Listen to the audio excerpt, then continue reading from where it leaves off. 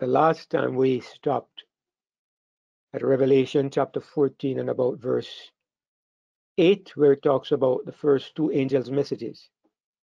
We spent some time talking about the first message that says the hour of God's judgment has come, and the second message that talks about the fall of Babylon. We were just about to look at the third message when we ran out of time. So this evening we're going to start directly at the third message, and we're going to proceed from there.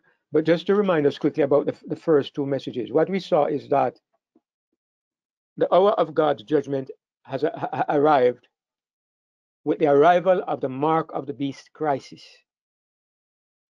At this time, God's people are awakened to a great revival, and there are three emphases to the message that they are to carry. Number one says that the hour of God's judgment has arrived. It is the moment in time that has been ordained by God from ages past to bring the world to a point of decision. As I pointed out, every day, individual people are being faced with choices. Every day, children are being born. Every day, people are dying. And we could say, in a sense, people are making decisions every day. But it's like when you're going to school, there are always little tests along the way.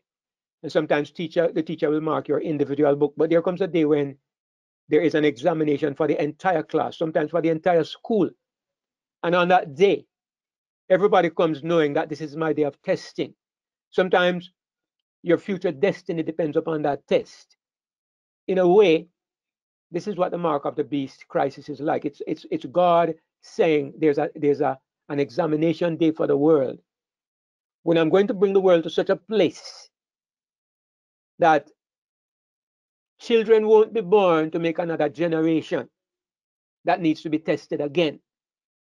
Some won't get tested, and then another group come along who needs to be tested afterwards. God says, I'm allowing a crisis to come upon the entire planet, that everybody comes to the examination at one time, so that when it is over, there's no need for a second run.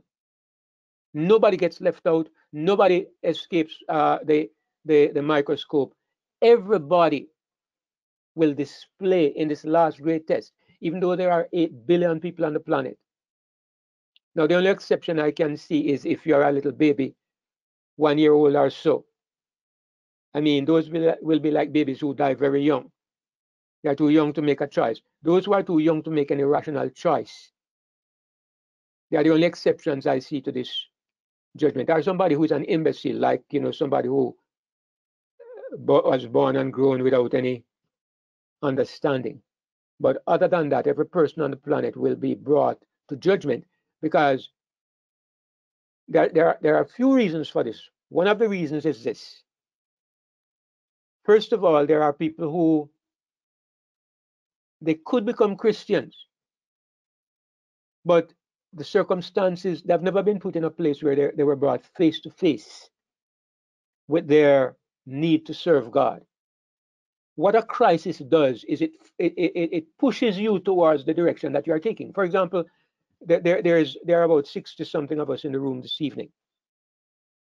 Let us say this was a motley group where there were non-Christians, there were Christians, and there were all kinds of people. If all of us come to the moment where we are facing death, let us say somebody is about to release a bomb in the room or to release some poison gas, and we are all locked up in the room, and we have 12 hours before we die. In those 12 hours, we are going to see what every person is made up of. You get enough time, everybody gets enough time to make up his mind. Everybody gets enough time to go in the direction that he's heading. You know what happened? Some people will kill themselves. You know what happened? Some people will fight until the last moment. Some people will take to weeping and bawling. You know what will happen also? Some people will take the occasion to make things right with God. The Christians will become stronger. Those who are leaning towards God will become Christians. Those who are going in the other direction will become stronger. Some will rail and curse God. It's like I heard a story here in Jamaica. A car went over a precipice with a group of Rastamen in there. And, you know, they survived. And one of them jumped out and said, "We are lion. We can't dead." Okay? Meaning we are lions. We can't die. They just came out with the same spirit that they went in with. And you've heard stories like this, but it is true. God allows the world to be locked into an environment of peril, and that demands something of every person on the planet.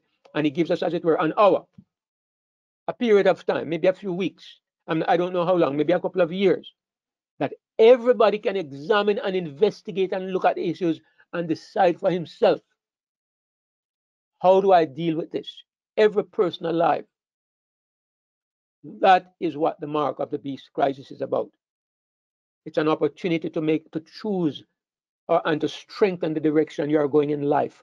Finally, irrevocably. So at the end of it, every person on the planet will have had his opportunity and will have made his decision. God can close the door and can say, everybody had a chance. I can seal this planet once and for all and forever. It never happened before because a crisis came upon the Jews. The people of the rest of the world was there. It came upon America. The rest of the world was there. People got into a little challenge in the destruction of Jerusalem. The rest of the world was there. But God is allowing it to come upon the entire planet so that will be it. So that's the hour of God's judgment. It's a judgment not just of the people of the world, but also it's a revelation of the kingdom of God, as we pointed out. Not going to go back over all that again this evening. And the second message was that the fall of Babylon represented the final apostasy of the religious bodies of the Christian denominations. That's the second thing that the crisis does. This great test exposes these denominations and pushes them in the direction they have been going. And that is why God says to his people, "Come out of her, my people." All of us in this room, we're aware that something is going on in the Anglican Church right now. Anglican Church in England, Sister Rachel, right now, that is kind of playing this out or showing us how it will play out. The Anglican Church in England has legitimized gay alliances, gay relationships, by saying they will bless such relationships, even though they may not have official church marriages for them. Why is the Anglican Church doing this? Because it is popular. Why? Because the powers that be, the authorities, have legitimized it. The world is heading in that direction. Anywhere in the planet you go, they are legitimizing this, although the African countries are giving them a fight. And if you intend to survive as a government-approved institution, you must take the direction of the authorities. And the Church of England is smelling the direction that things are going, and they are making sure that they are safe. This is an example of how the mark of the beast will play out in those religious bodies. As I said last time, the only people who will survive are the people who they are not affiliated to these institutions. There are people who are individual Christians. Their relationship with God is based on personal fellowship, personal relationship. They don't follow people. They don't follow men. They don't follow David Clayton. They don't follow Open Face Fellowship. We enjoy the association, but the person you are bound to is Jesus Christ. And so if I try to take you down the wrong pathway, you know that you don't follow David Clayton. Okay? But when people become associated to institutions, it's a formula for mass destruction. People become associated with groups and institutions and denominations. That's the danger of denominationalism. That's the danger of Babylon. And that's why Babylon goes down. When Babylon goes down, everybody inside goes down. Because by membership and association, you become accountable. People, the problem with people in Babylon is that they have never learned to think for themselves. They join themselves to institutions, and those institutions don't train you to think. They don't train you to be independent Christians. They teach you how to submit to church authority and how to listen to the people in charge and how to allow the priests and the ministers to make decisions for you. And so the time comes when the church says, this is how we have to go, brethren and sisters. We have sanctified this thing. We have accepted it because God loves everybody. And so everybody inside goes along. You know what is interesting to me? It's interesting to me that when I look at the reforms of the past, you know what is the thing that interesting and that kind of distresses me? Look at the names of the reformers: Martin Luther, John Huss, Jerome, Tyndale, Latimer, Wycliffe, John Wesley. What do you notice about all these people? I'm going to tell you what I noticed. They were all leaders in the churches. You know why? Because the common people were never able to think for themselves enough to raise up any reformation. The common people were followers. It took another leader in the church. It took another so-called theologian or leader to raise up rebellion, because the common people never could think for themselves. So while the Reformation was a wonderful thing, that stands out in my mind. That stands out clearly, that from among the common people, probably the only time it ever happened was at Pentecost, right?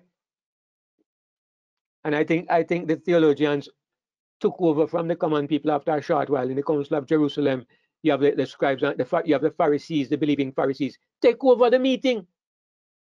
Take over the meeting and want to talk about whether they must be circumcised and keep the law of Moses. But Jesus started the church. The only theologian among the lot was Paul, and he came years afterwards. It's the only what you might call really grassroots revival, because all the others were started by prominent ministers in the churches, because they never taught the common people to think for themselves. They put their trust in the ministers, and so even the reformations had to be started by people who were ministers. Just an interesting point that I wanted to point out. So this evening we move on to the third message, which is going to take us more time than the other two. And the reason is that, as all of us know, most of us have grown up with the focus on the third angel's message. And yes, it is the most significant, because Revelation 13 is about it, and Revelation 14. The three messages, in fact, are based upon this particular message. So we're going to take some time to look at it. And of course, I'm always going to go to my Bible. I'm going to go to the Bible first of all.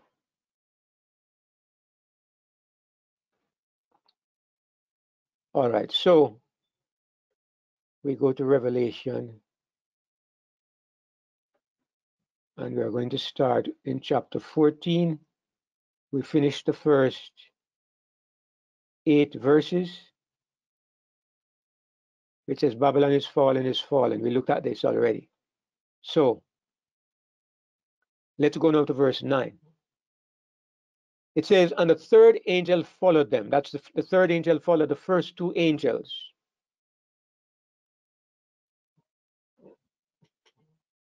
Saying with a loud voice, if any man worship the beast and his image, and receive his mark in his forehead or in his hand, the same shall drink of the wine of the wrath of God, which is poured out without mixture into the cup of his indignation, and he shall be tormented with fire and brimstone in the presence of the holy angels and in the presence of the Lamb. Let me pause here. Now, this is a frightening sentence. Any way you interpret it, it's frightening.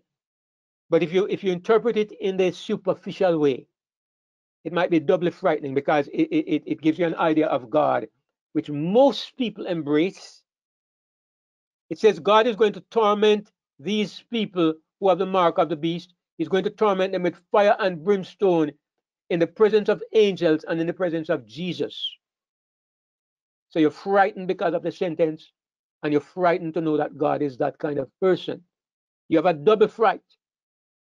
So the first thing I want to remind us of is that the book of Revelation is a symbolic book. First thing to remember, when you are reading Revelation, your default position is that it is a symbol. That's your default position. If it really represents something realistic, that is the unusual position where Revelation is concerned. Revelation is written in a symbolic form. So right away, I'm going to say that this is a symbolic representation. It's not saying God is going to roast anybody with fire and brimstone, and they're going to be roasted forever and ever.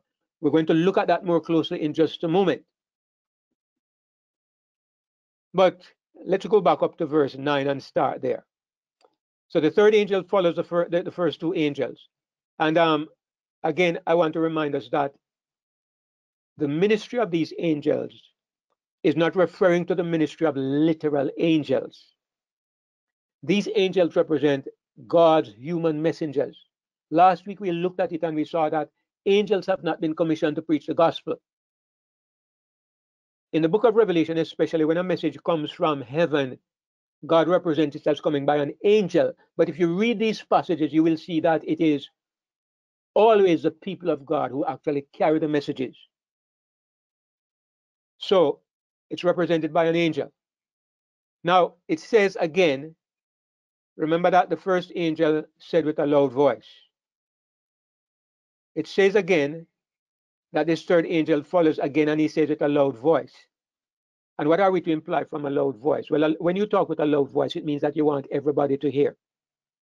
So there is a message in every word that God has put here. So when he says the angel cries with a loud voice, God is trying to say to us that the message that is to be carried by God's people at this time is extraordinary in that it impacts every person who is living on the planet. It's a loud voice. And we already saw that these messages are to be preached to those who live on the earth, to every nation, kindred, tongue, and people. So it goes to every nation and it goes with a loud voice, meaning that everybody is to hear these messages. And it's not to go by the process of you sitting in your yard and giving a good example, okay? You live good with your neighbors and you say, I live a Christian life. That's my witness. You go on the street and you tell everybody good morning and you're polite to them. And if a beggar begs you some money, you give the beggar. So you live a Christian life and people can see by your fruits that you're a Christian. This is not how this message goes. It goes with a loud voice, meaning that this is no message that is carried by simply living a passive Christian life. God's people are electrified by what happens on planet Earth. They are electrified. And the sleeping virgins awaken out of their slumber. They trim their lamps and the light begins to burn bright. I would say to you that up to this time, God's people have been living the life of the sleeping virgins who have their lights burning. Our lights are flickering. Thank God, they're not dead. But there's no blazing light. There's no loud voice. And God shows us that this crisis, He's accomplishing more than one purpose through this crisis. So they have a loud voice. They proclaim the message. And you know, if you want to think about it practically, what happens at that time? I believe that every one of us, the situation that is coming, we're going to give up our jobs. Or we're going to be kicked out of our job. If you have to have the mark of the beast in order to buy or sell, how many of you think you're going to be still in your job? Everybody who has a mark is going to be in his job. He's going to be safe. Everybody who has a mark. The rest of you won't have to worry about your job anymore. And some, I believe, will get out when they see what is coming. They won't even wait to be kicked out. But if you wait, you certainly won't have a job. And so what will you spend your time doing? Knitting, planting flowers, weeding your garden? No. God's people are going to dedicate and devote themselves to preaching the gospel. Some will end up in jail. Some will end up being beaten. Some might even lose their lives. But the message will go with a loud voice. That's what the word of God promises, and we believe the word of God. So the message is,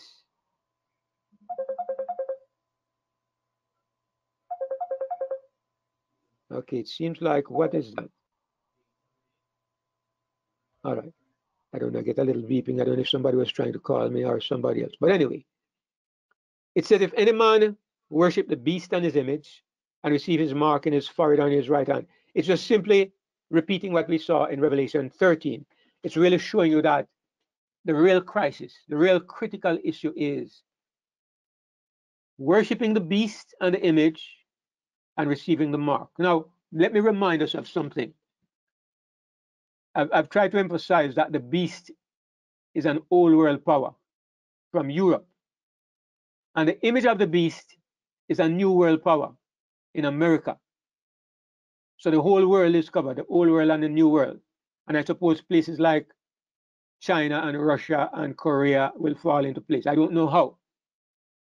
The world has not yet finished reconfiguring itself. So one of the things I noticed that is happening now is that on the political scene, certain countries are bringing themselves together to form a coalition, and they are standing up against America and England and the currency system. And it seems like the world order is being changed. But based on prophecy, as much as I would like to see it happen, based on prophecy, I don't think it's going to happen. Because according to prophecy, if we interpret it properly, and I believe we have been looking at it using proper principles of interpretation, based on it, I believe that the old world European beast will remain dominant there, and the new world American beast will remain dominant here. That's why between the both of them, they are able to impose the mark upon everybody. So God warns, if you worship the beast or the image, and you know, there's been a lot of talk about the open elements of Satan worship that are in the world today. All right, they made this image of the beast down there at the was it the Olympics in England or one of these games, and there's a recent one going around of them having carnival in Brazil, glorifying Satan, and you know they're doing these things, and this is alarming. But I just want to remind us all that when the Bible talks about worshiping in the book of Revelation, it's not focusing on these primitive and superficial forms of worship. In the book of Revelation, worship has to do with, let me just mute everybody. In the book of Revelation, worship has to do with giving your loyalty to somebody above God.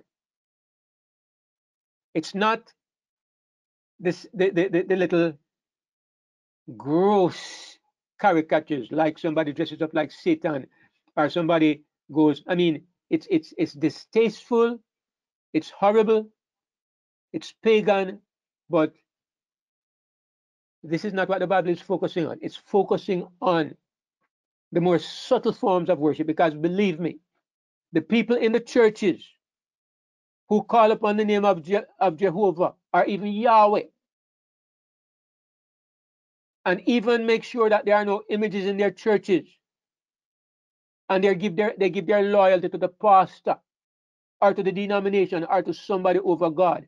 Don't you believe that the Satan worshiper, the one who is jumping around in Brazil with those little images, don't you believe that there are more idolaters than this person is, than the other person is? They're just more deceived in their idolatry.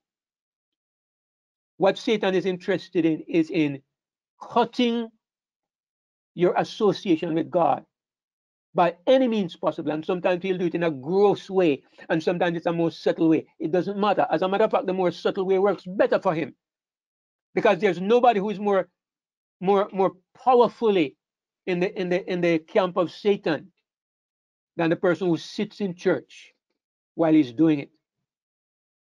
And if you want me to give you an example of this, I will just ask you, who were the people who killed Jesus? Who you blame more, the Roman pagans or the religious Jews? Which one you blame more? The Romans were pawns with all their idolatrous symbols, their Roman eagles and their worship of Jove and the other Roman gods. The real evil people who Jesus called children of the devil, who instigated the crucifixion of Jesus, they were the religious people who called the name of God and in every other way appeared to be worshiping Jehovah, while they were, according to Jesus, they were the children of Satan. They were in the greatest danger because they were doing it under a religious guise. So I just want to make the point that it's not any different in the end of time. The worshiping of the beast and his image is not necessarily the gross outward forms. What we are looking at here is the more subtle, the kind of worship that it involves people rejecting God while they are using the name of God. So it says, again, they receive his mark in the forehead or in the hand. And as we pointed out before, I agree with the idea that in the forehead represents that they intellectually accept the idea behind the mark. While in the hand, I agree. It's kind of obvious. It means that they may not intellectually agree with it, but they cooperate. You use your hand. Your hand is a place of activity. Like it says, Jesus sat at God's right hand. Like it says that my right hand has gained me the victory. It's the hand represents the thing that you use to work or to perform or to function. So to receive the mark in the hand means that you function or you operate in harmony with the mark, even if you don't agree with it, while those in the forehead means that you are intellectually on board. Bear those two things in mind. Now, what is this mark? Is the million-dollar question. If I knew the answer for sure, I might be the most famous person in the world, or I might be the most hated, because I'm sure that this mark is something that will be popular on the planet. I'm sure of that. I'm sure that everybody is going to receive this mark. It is so popular, everybody is going to receive it, whether with the hand or the forehead, except for a lunatic few. So if I knew the mark for sure, I'd probably be more likely to be hated than to be loved. But at the same time, we're going to examine it, and I'm going to share with you the pointers I see in the Bible. One of the things I asked God for, just between you and me, brothers and sisters, I asked God for understanding of a few things. And I think he's blessing me. I think he's answering my prayer. I asked God to help me to understand. All right, let me start with the one that I don't yet have an answer to. I asked him to help me to understand the king of the north and the king of the south in Daniel 11. I'd like to know that. I don't have an answer yet. I asked him to help me to understand, why is it that there are so many terrible things that happen and he doesn't intervene to put a stop? And he has given me very good understanding of that issue. He has helped me to understand in a way that I am satisfied, and I can satisfy most people with the answer he gave me. And I'm asking him to help me to understand, what is the mark of the beast? Now, I think he has given me some very good understanding in that area. but I still always hesitate a little bit, meaning that I can't say 100%.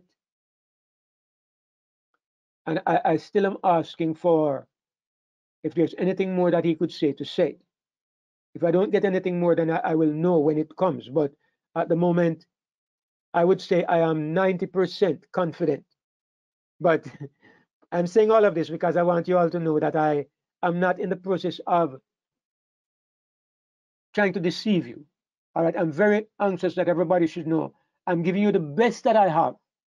I'm giving you the best that I have. But if I have an element of uncertainty, I want to be fair and let you know there's that element of uncertainty so that we are all together in the same position. All right. So, this mark of the beast. Wow. Let me start with where it started for me. First question.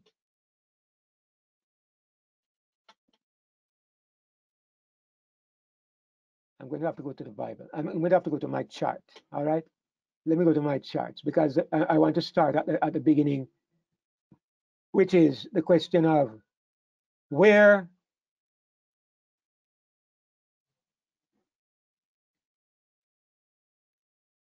who is the beast? That's the number one question. Now let me bring up this diagram. All right, I hope we can all see the diagram. This diagram is a representation of the beast in Revelation 17. And if you notice what the title says, it says the mark belongs to the beast, not the woman. Now, here in Revelation 17, you see two entities. You see the woman and you have the beast. The woman is riding the beast. Now, we know that the woman, Babylon, we have identified this woman. I have identified this woman, whether everybody agrees or not. My identification is that the woman represents the religious bodies, the fallen religious bodies that God's people are to be warned to come out of. So who is the beast? Because the woman is riding the beast, or the beast is carrying the woman. In my understanding, the beast represents the political powers of the old world, and in particular, the powers of Europe. So we have the Roman Catholic Church and her daughters in a close adulterous relationship with the political powers of Europe, although the romance is dying, because I understand that in Europe right now, the churches are being sold out to nightclubs and things like that. Christianity is dying in Europe. So the romance between the woman and the beast is dying. But the point is, the mark is the mark of the beast. It's not a religious mark. It's not a mark that belongs to the woman. It's a mark that belongs to the secular beast. So I'm saying this because there are religious people who believe that the mark has to do with the day that you worship. I used to believe this.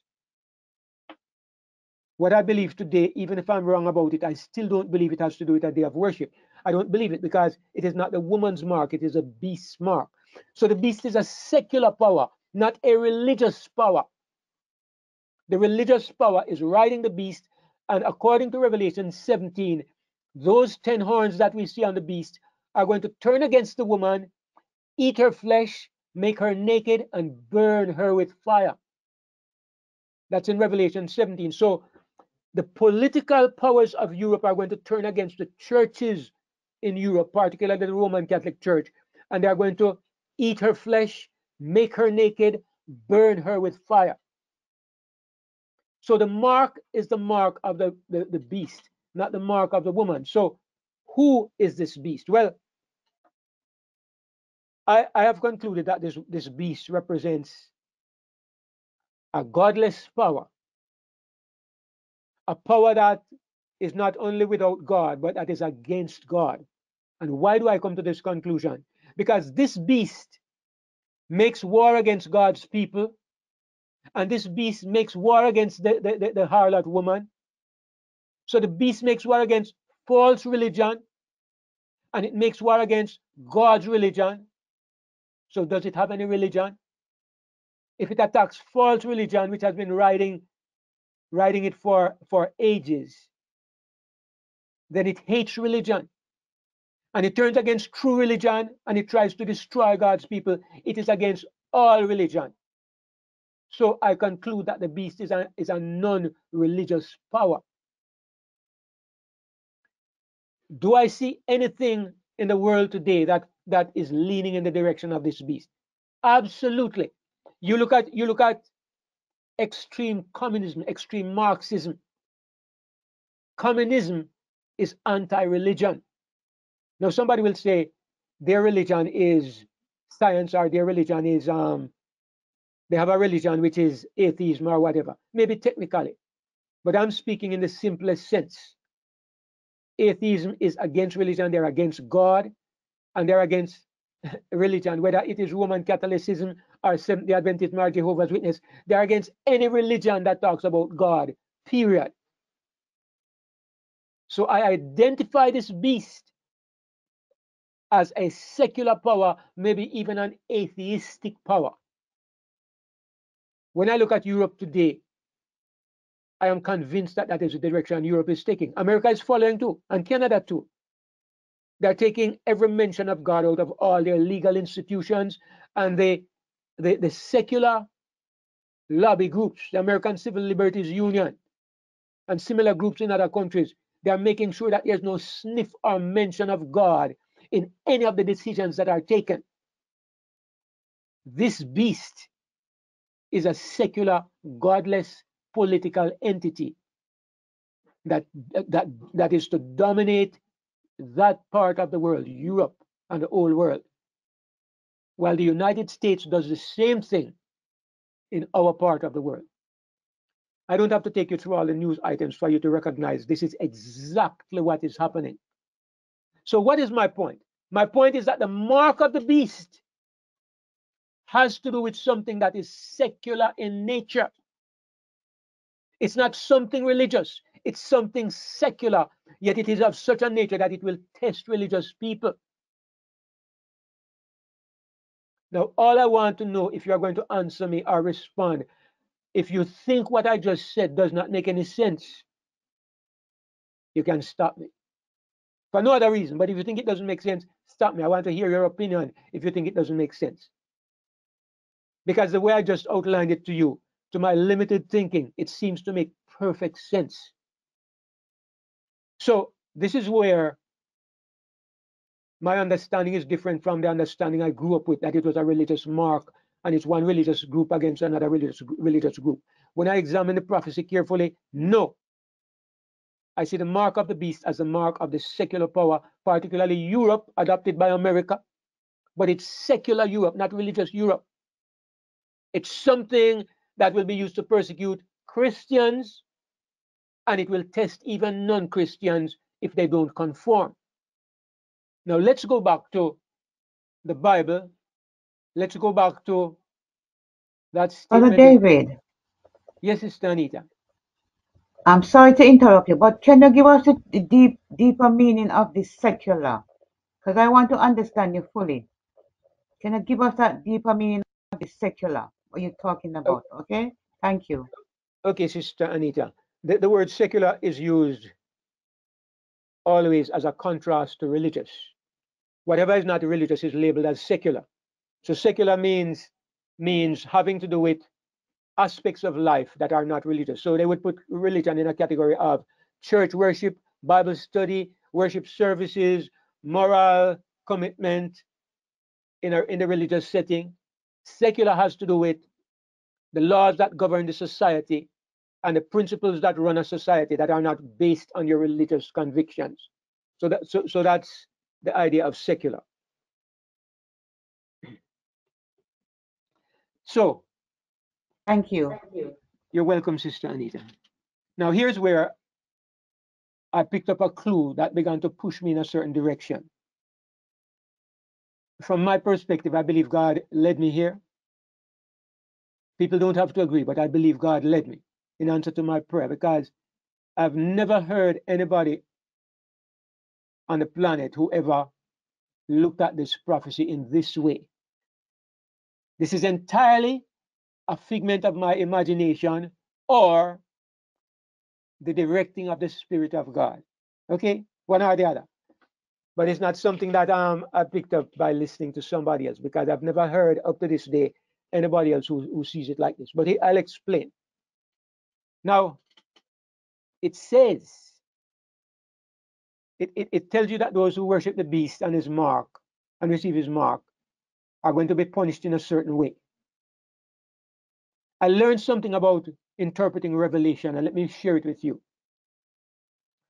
Revelation is written in the language of the Old Testament.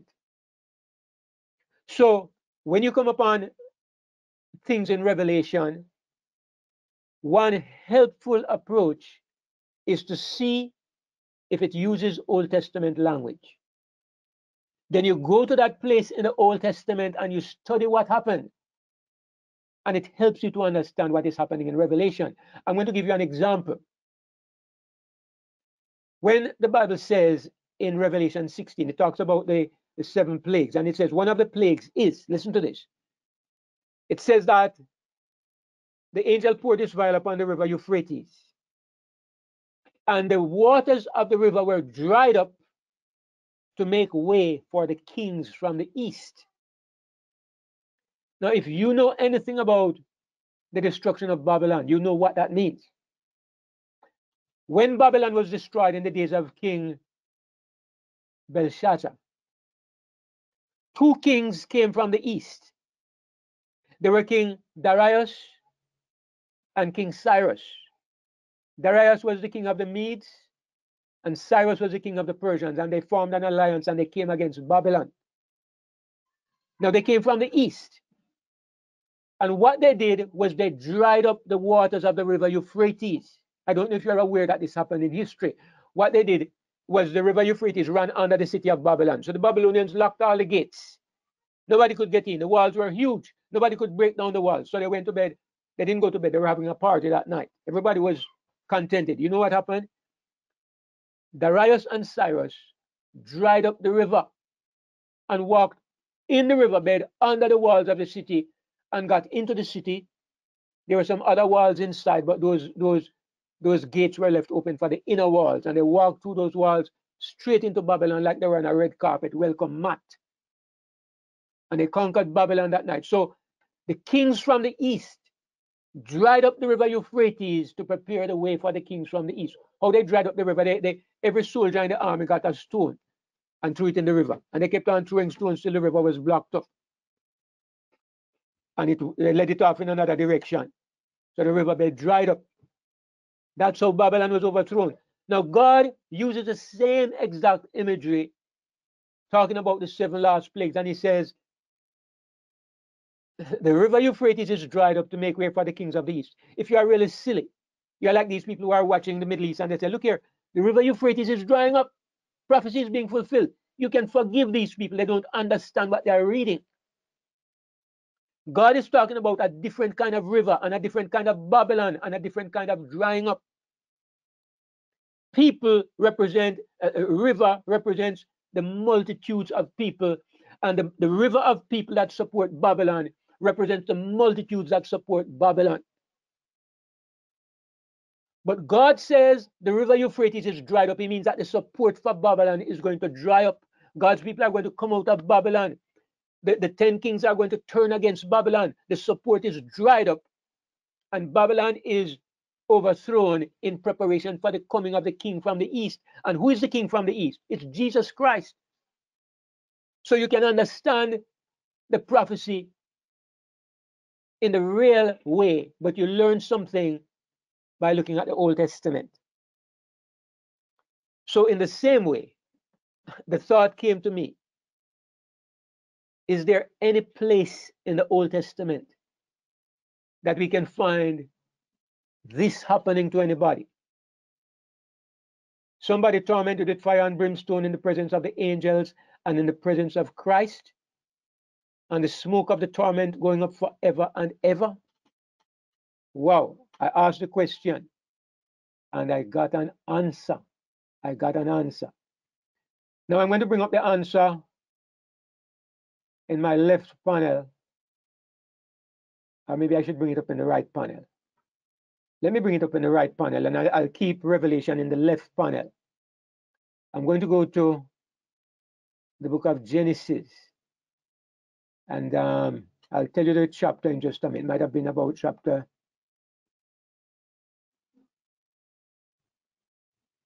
I'll find the chapter in just a moment. It's not at my.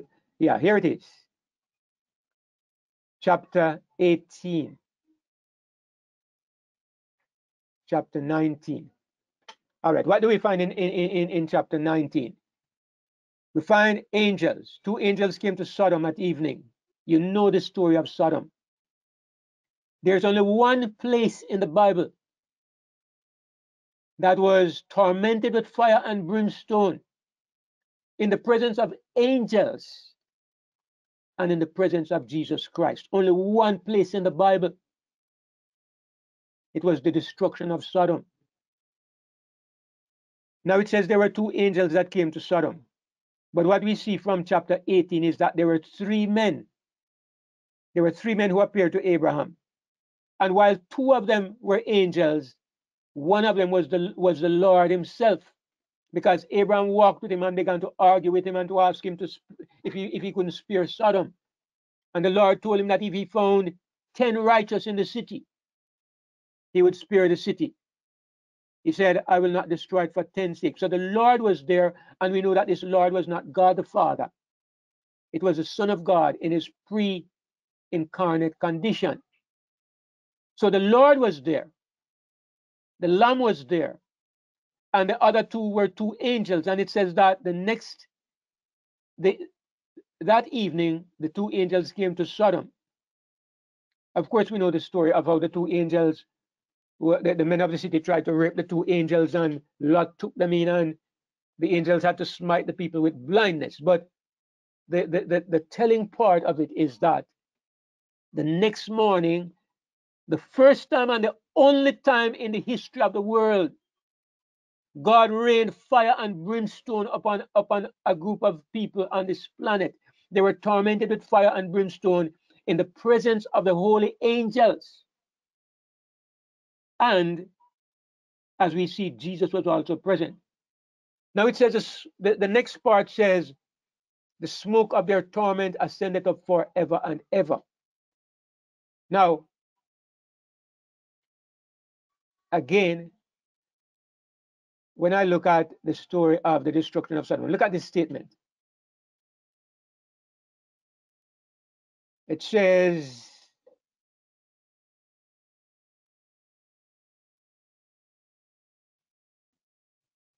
look at what it says here in Genesis chapter 19, verse 27. It says, and Abraham got up early in the morning to the place where he stood before the Lord. And he looked toward Sodom and Gomorrah and toward all the land of the plain, and beheld, and lo, the smoke of the country went up as the smoke of a furnace. Look at the 2 sentences. The smoke of their torment ascended up forever and ever. The smoke of the country went up as the smoke of a furnace. Even to the details about the smoke, it's hard to escape the conclusion that God is telling us as we look at this sentence against the mark. God is saying, look at Sodom and Gomorrah. If you want to understand the mark of the beast, God is saying, look at Sodom and Gomorrah. Now, this is what I saw in looking at it. Now, of course, we know that there are certain things here that are, well, everything is symbolic, right? It's not so much that God is saying, I'm going to burn people with fire and brimstone, and that Jesus and the angels are going to be there.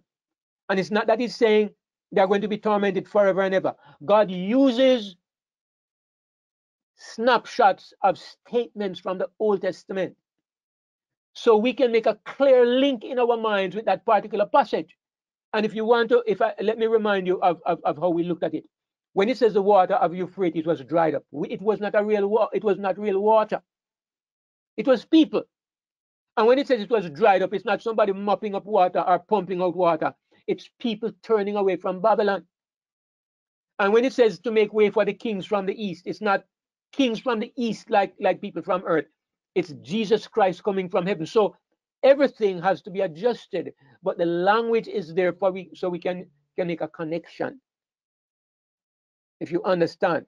So interpreting the prophecies, it's not a word for word correspondence to what happened in the past, but the images and the pictures are there, so we can take the images and the pictures and grasp the idea. Now, there are so right away, when I saw this, I began to think of what was it that caused God to destroy Sodom and Gomorrah? And the Lord pointed my mind to another passage in the Bible. And I want us to look at this passage. Okay? Now I know that some of us are already familiar with this. You have seen me go through this before, but I'm doing it again step by step, because I believe that as we go through it and look at the evidences again, the strength of what we are saying is reinforced in our minds, because there's a lot of biblical evidence. So while I might say I'm 90% convinced and I'm 10% in doubt, it's a small percentage, because I can't answer every question about it. So I have a small percentage of doubt, but I'm 90% persuaded because of the evidence I see in the Bible. Now look at Romans chapter 1, and I'm going to go down to about verse 18. Now I want you to notice something. When I read about this tormented with fire and brimstone and all the rest of it, my mind turned to the sin of Sodom. And all of us know that the sin of Sodom was that they were unrepentant and barefaced homosexuals. They had no respect for God or for human decency, and they were open and barefaced in their defiance of God and of heaven. They had become so fixed in their perversion that it was nothing for them to attack two strangers that came into the city, and for the entire city to come to rape the two men. Now, look at this passage in Romans 1. All of us are familiar with it, but let's take it again a little bit, step at a time. It says, "For the wrath of God is revealed from heaven against all ungodliness and the unrighteousness of men who hold the truth in unrighteousness." Notice what he says. He says they hold the truth, but they hold it in unrighteousness. Why does Paul come to this conclusion? He says, because that which may be known of God is manifest in them or to them. In other words, the things that can be known about God, they know them. It has been shown to them, for God has showed it unto them.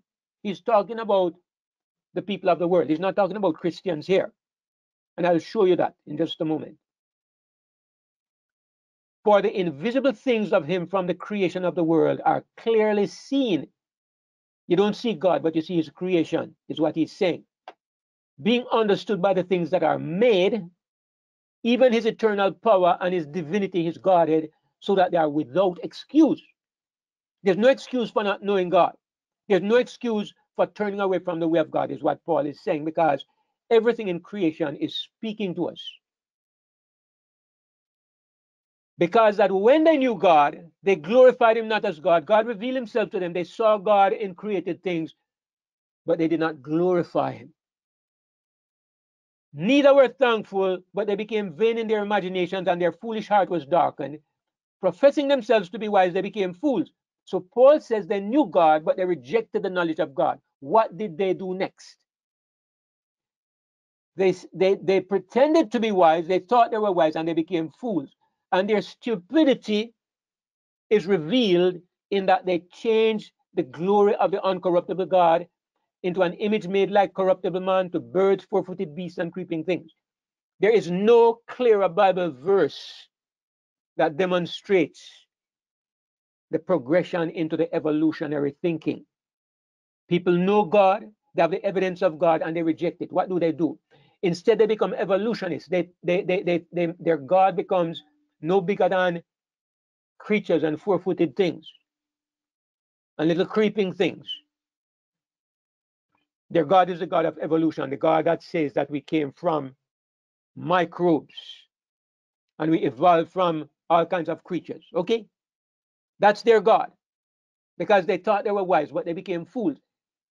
Clear as day, God identifies the great apostasy of our present age. But look at what happens next.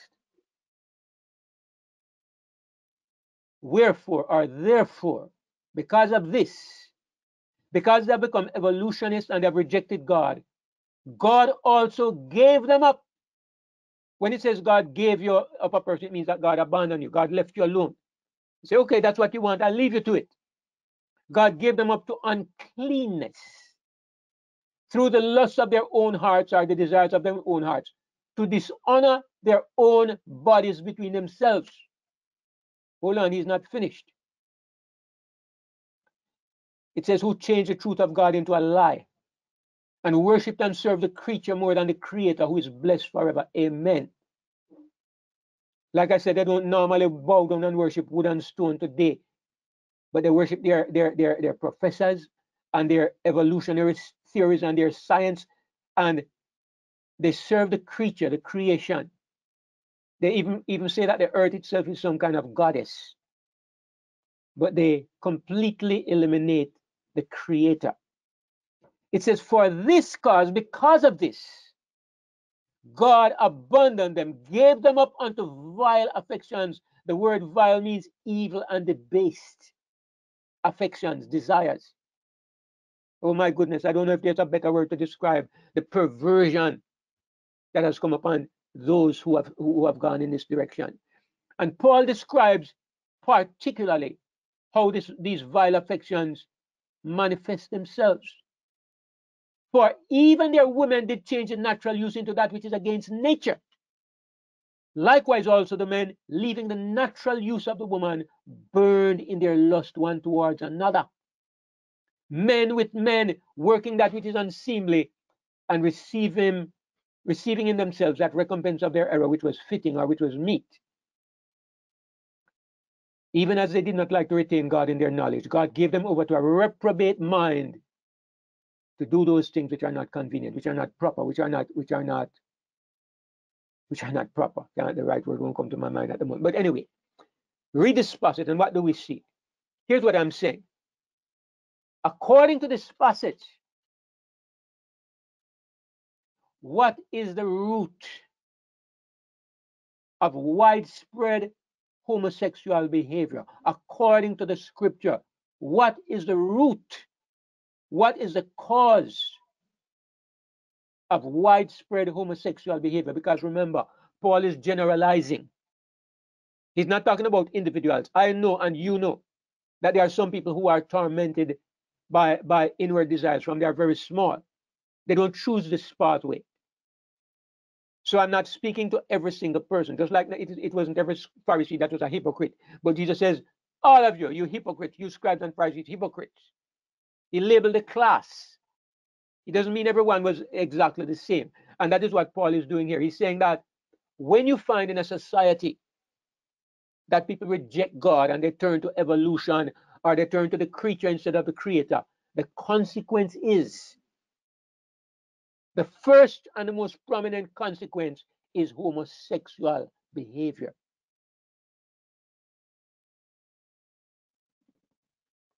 Again, if anybody thinks I'm exaggerating or I'm misrepresenting what is being said, I'd like you to stop me. Now, this is the Bible, and so where do I go from this? I go back to the beast. Remember, the beast is a godless power. Remember, the beast persecutes the false religion and the true religion. So the beast is a godless power. I'm going to put it to you that the god of the beast is evolution. The beast represents the countries on this earth. Europe and America, the Western powers, the wealthiest countries in this world, who have embraced evolution with all their heart, who have glorified and worshipped science, and who are rejecting the knowledge of God. And if you want to see the connection, go to your Google or your Wikipedia and look at countries in the world that have legitimized gay marriage. Go and look. Go to the internet and just type in countries in the world that have legitimized gay marriage. And you will see something that will open your eyes. It is all the countries that have elevated the evolutionary theory. It's the richest countries in the world. It's America, it's Canada, it's Argentina, it's England, it's France, it's Germany, it's Spain, it's Holland. It's all of what we call the first world countries. They are the ones who have embraced this. And they are the countries, they are the most atheistic countries in the world. Do that as well. Go to Google and type in most atheistic countries and look at the percentage, and you will see that it's jumping in your face. America, Canada, Australia, the first world countries. It's jumping in your face. You can't avoid it. The only few people who are standing against atheism and the gay invasion are the poor little backward, uneducated, foolish, unlearned, unsophisticated countries of Africa and some parts of Asia. And the poor little Caribbean countries are almost overwhelmed now. Okay, we're too close to America. America is overrunning everything in their path, and the Caribbean countries are falling one by one. Okay, so that's the second thing that I saw that was very striking, that the Bible identifies that the mark of rejecting God, the mark of atheism then, is the widespread adoption of the practice of the homosexual behavior. And when you tie that with the fact that the third angel's message is saying, when you look at the third angel's message, look at Sodom and Gomorrah. And what jumps out at you when you look at Sodom and Gomorrah? Homosexual behavior. You make a connection between the two things and you realize that the beast is a secular beast. And this is why, in my thinking, I've come to the strong persuasion, 90%, that the mark of the beast has something to do with the gay, what do I say, gay lifestyle, not the gay lifestyle, the gay agenda, something to do with the fact that all over the world, the countries of Europe and America are pushing the gay lifestyle upon everybody on the planet. While they're not compelling everybody to practice it, they are compelling everybody to accept it. Right now, the African countries are resisting. They are standing up and they are complaining and they are saying, you can keep your money. We don't want your money. The African countries are standing up, but it will be interesting to see how long they are going to stand up, because if this is really what I think it is, the Bible says that the whole world will be brought to the test. To show you how alarming is the evidence, the parliament in Kenya, how alarming is the enticement and the compulsion. The parliament in Kenya and the entire Kenyan population is totally against the practice. But the Supreme Court of Kenya approved that they made a decision that it is legitimate for gay lobby groups to be registered in Kenya. Caused a great outrage, even in Parliament. They said they are going to overthrow it because the people in the Supreme Court must have lost their minds. But this is how it takes over the world. In Jamaica, there is a Jamaican who has gone to live in Canada. He's a lawyer. Every year, he's bringing lawsuits against the Jamaican government. Lawsuits to harass the government, to harass the courts, to make us change the laws in relationship to gays. every year. And they have endless money supporting them from the gay lobbies. They pump money into these things to make them come and bombard the courts over and over till they find the judges who will pass the laws in their favor. That's why those of us who are in disagreement, we can't stand against that. We don't have the money. We don't have the persistence to bombard the courts year after year after year. So the Bible says that they will win because it is a part of the process of bringing the world to the place where everybody is to be tested. And if you look at what is happening now, okay, it's not just the Anglican Church. The Methodist Church, or a section of the Methodist Church in America, Presbyterian Church, all kinds of churches have now taken to ordaining homosexual ministers, to accepting transgenders as worship leaders, as Bible teachers, all kinds of impossible scenarios that you never believe could happen. So it's something that you asked me 20 years ago, I'd have said it is impossible.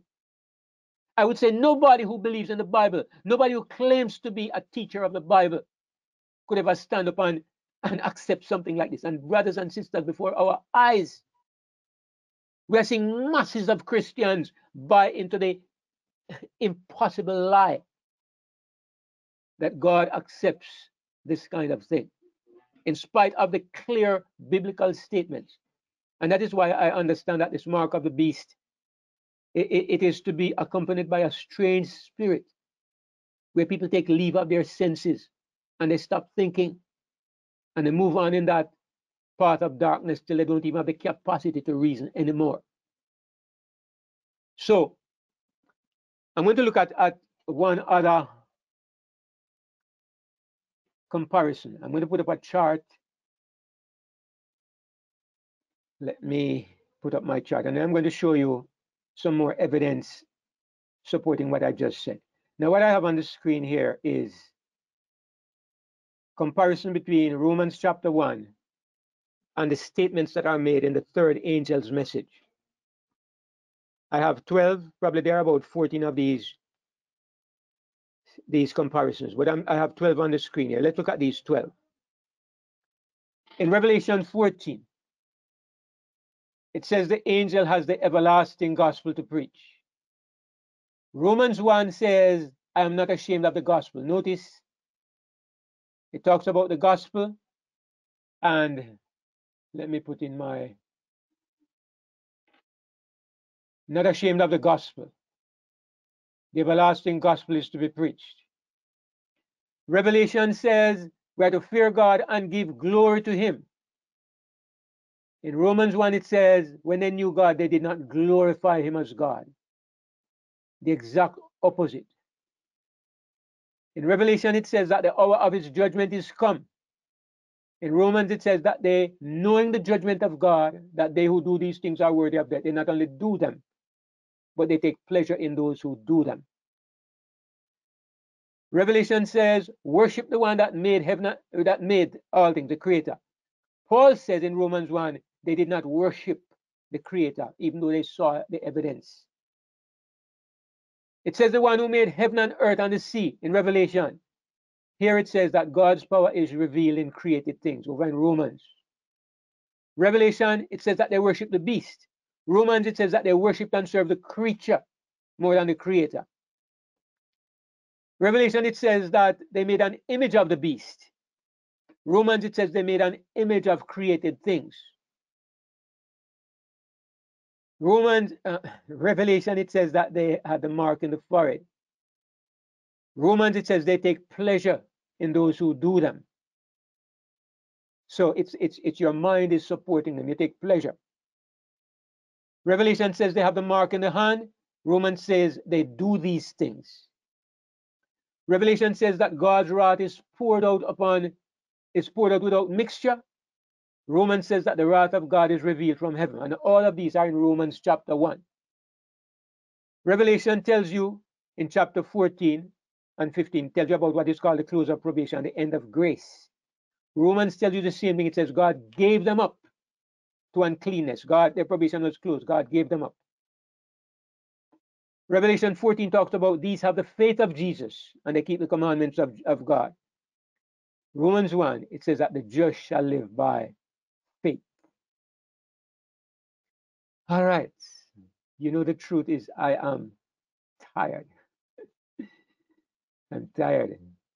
I was over by the chapel this morning in face-to-face worship, and I was standing up and I was talking, and I think I wore out myself. So I'm extra tired this evening. But I think I've kind of covered what I am able to cover for this evening. There are still a few things that I haven't really finalized in terms of what I want to show you concerning this, but I think I'm going to stop with what we have covered so far. So what I'm saying really is that if you just take the Bible and you look at the points that I put together this evening, you may not agree with me, but if you are an honest person, you will have to agree that there is a strong case. All right? There's a strong case. So I will leave it there because I myself, I'm not going further than that. I have a strong case. And like I said, I'm about 90% convinced, but I leave room that by some amazing oversight, there may be things that are there that I've just missed all of us. So there's a 10 or maybe a 5% chance of that. But I've shared what I see and why I believe it. And so I hope that we have all been at least compelled to think about these things this evening. We will kind of complete the study on the mark and the evidence next week.